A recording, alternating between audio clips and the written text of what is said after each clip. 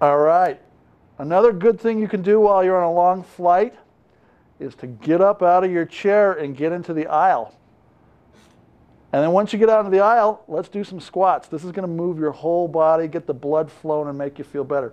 So when you're out in the aisle, stand with your feet shoulder width apart, point your toes out just a little bit, put your weight on your heels, and then slowly sit down into a deep knee bend.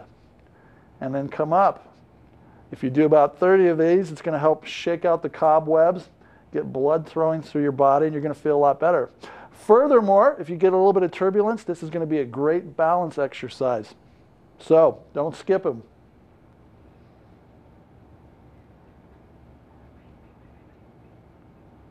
A great exercise to do while you're in your chair is shrugs. This will help you relax through the shoulders and neck.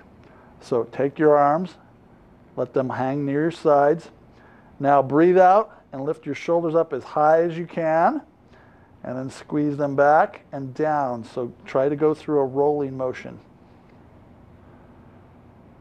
Remember to keep breathing.